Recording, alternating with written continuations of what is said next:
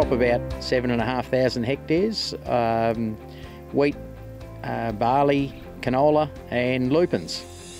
The old chaser, it was quite old, but two, it was only 28 tonne. We needed something to possibly handle 3 headers rather than just the 2. The chaser bin we've got's an Elmer 55 tonne on tracks.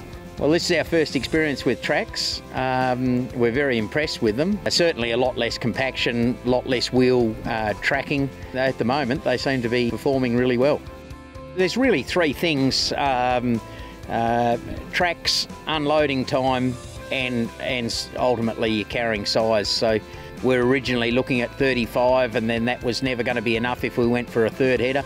The 55 on the tracks seemed to fit the bill. It certainly gives us the capacity to keep up with the 3 headers now, so we're pretty happy with that.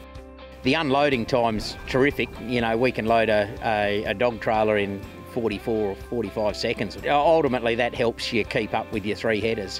We were spending, 6 to 10 minutes unloading with the last one, and we're spending, no more than a couple of minutes with this one. So it's a huge advantage there. We're very happy with them, and as far as I know, our neighbour's happy with his one. He's got a 35 tonner, but they're certainly a very smooth augering and an unloading system. Yeah, I'd certainly recommend that at least they have a look at it.